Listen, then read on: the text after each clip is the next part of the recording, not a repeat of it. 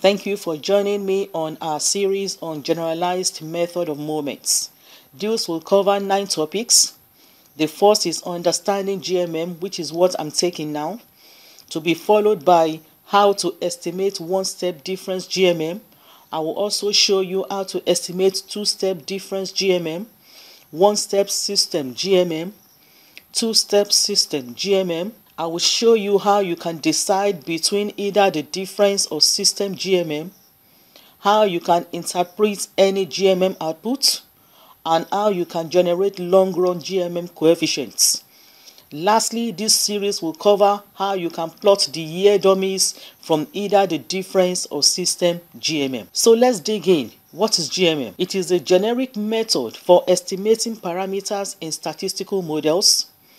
It uses moment conditions. Moment conditions are simply instruments that are functions of the model parameters and the data, such that their expectation is 0 at the parameters' true values.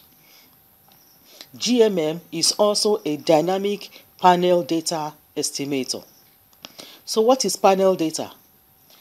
Panel data is also called longitudinal data. They are multi-dimensional data involving measurements over time. They contain observations of multiple phenomena obtained over multiple time periods for the same units. These units can be firms, they can be individuals, countries, etc. If you need to know more about panel data, please watch my video on tips to building panel data. So what is panel data analysis? It is a statistical method widely used to analyze two-dimensional data. So why use GMM?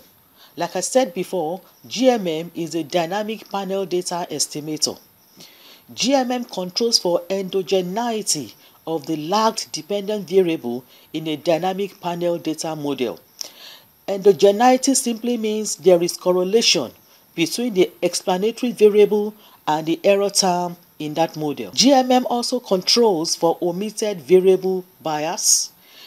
It controls for unobserved panel heterogeneity. It also controls for measurement errors in your data. So what is the case for GMM? Now we are going to assume that we have a linear regression model, as you can see on the screen, that has an endogenous regressor. And this model is given by y equals x prime beta plus u. U in this case is the error term. Y and u are n by 1 vectors. Beta is a k by 1 vector of unknown parameters. X is a n by k matrix of explanatory variables. Now, because of the assumption of endogeneity, we need to assume that there is another matrix Z that is n by L, where L is greater than K. The Z matrix in this case is assumed to comprise a set of variables that are highly correlated with X, that is the explanatory variables, but orthogonal to the error term. Orthogonality in this case is synonymous to saying that the Z matrix comprises variables that are not correlated with the error term. Let me explain some GMM specifics at this point. Your n, which is the number of cross-sections or groups, must be greater than t. T here represents the time span in your data. GMM uses instrumental variable estimation. The instruments must be exogenous, as shown on the screen, and the number of instruments must be lower or equal to the number of groups in your panel.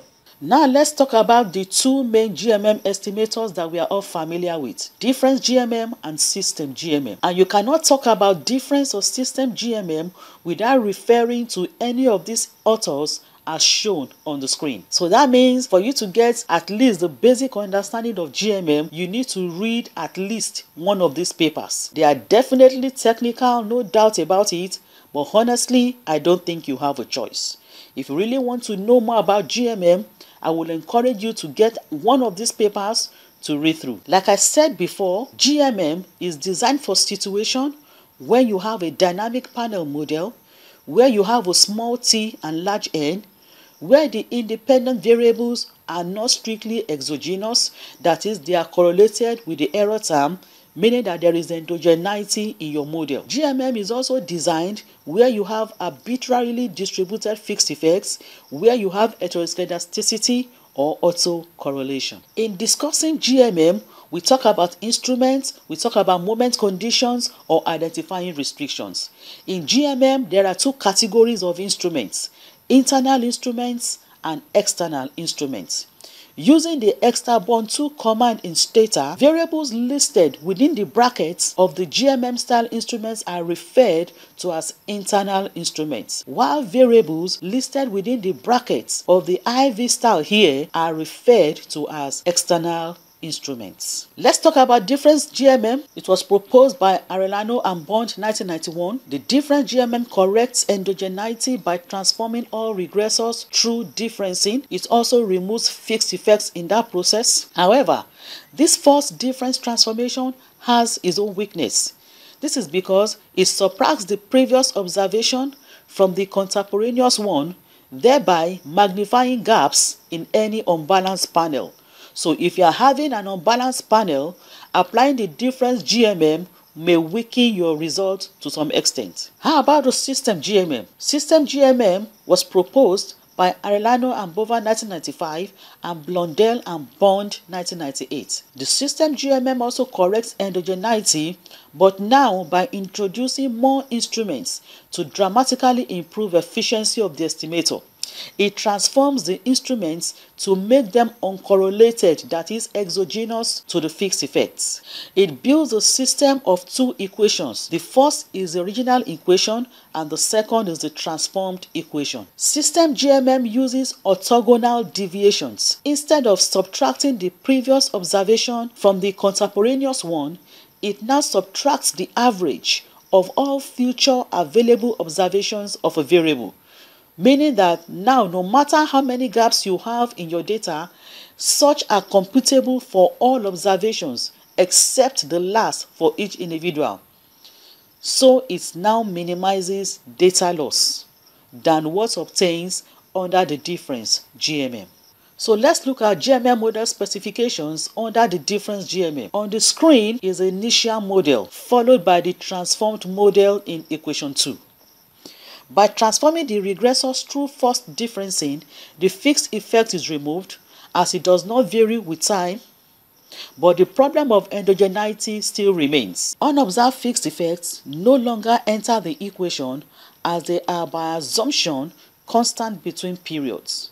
Also, the first difference lagged dependent variable is instrumented with its past levels, and now changes in the dependent variable are assumed to be represented by equation 2, as you can see here. So equation 2 still shows that there is endogeneity in the model due to the lag dependent variable being correlated with the error term. And here is the composition of the error term. So there is correlation between YT minus 1 and ET minus 1. Let's look at System GMM model specification. Still using the initial model, as you can see on the screen. Now we are going to assume that equation 1 is a random walk model and Y is a persistent variable. That is, the dependent variable is persistent. If that is the case, applying the Difference GMM will yield biased and inefficient estimates of phi. Phi here is the parameter to be estimated for the lag dependent variable. According to Blondel and Bond 1998, the poor performance of Difference GMM in this case is attributed to the use of poor instruments. So in this case, the System GMM is applicable. This is because it will express one equation in level form with first differences as instruments, and the second equation is expressed in first difference form with levels as instruments. The approach involves the use of a greater number of moment conditions. Remember, I said moment conditions are simply instruments. But Monte Carlo evidence suggests that when t, the time span, is short and the dependent variable is persistent, there are gains in precision and small sample bias is reduced when the System GMM is applied. Also, in the presence of heteroscedasticity and serial correlation, a two-step System GMM estimator should be used by exploiting a weighting matrix using residuals from the first step.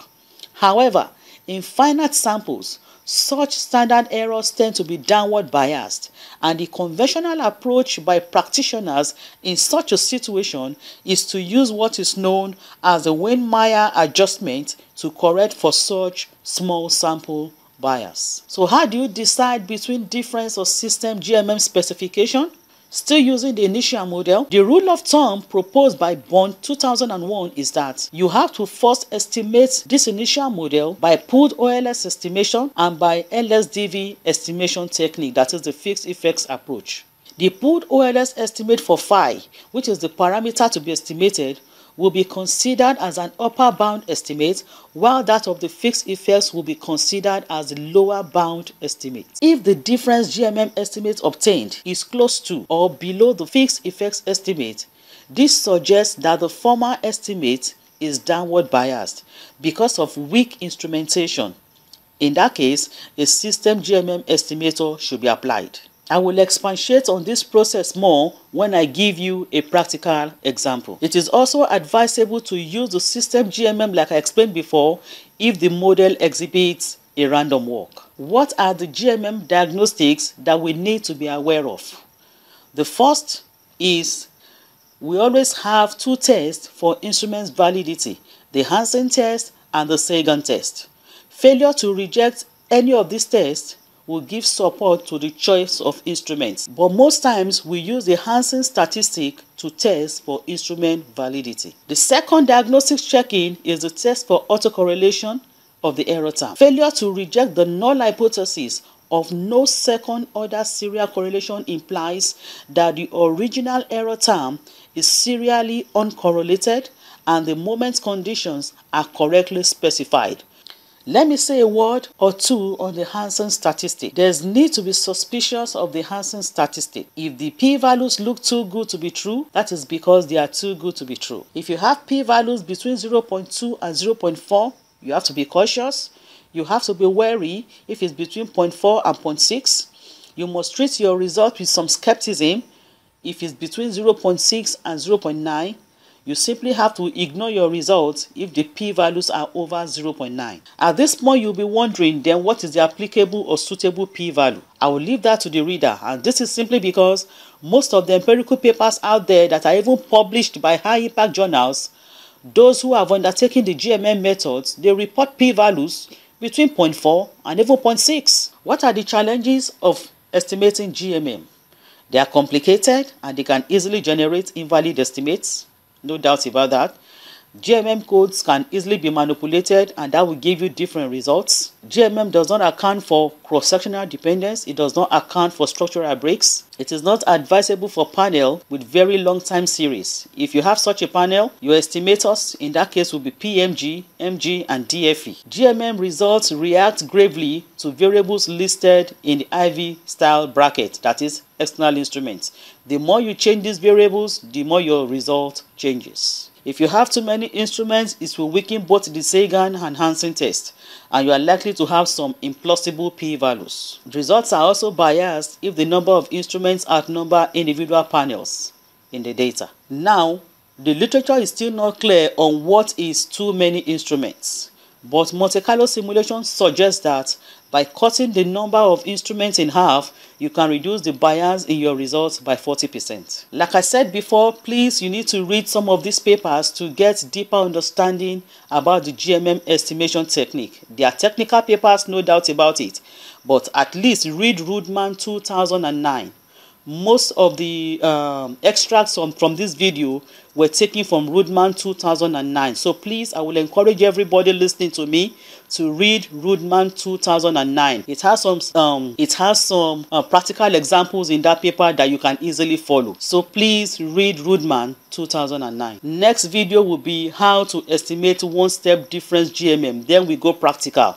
As I do it, please just follow me and do the same with your data. Thank you for watching. It's been a pleasure teaching you this GMM tutorial. Please stay with me on my subsequent videos where I show you the practical examples to estimating the different techniques within the GMM framework. If you need the do file that I'll be using or any do file I've used in my past videos, you can access them all on my website. I will also encourage you to follow me on Twitter to share my posts whenever you see them. Follow me on Facebook, join my Facebook community. I'm on Facebook Live. And also, I'm also on Reddit, so you can always upvote any of my posts whenever you see them. Please don't go away. I'll be right back with my video on how to estimate One-step Difference GMM.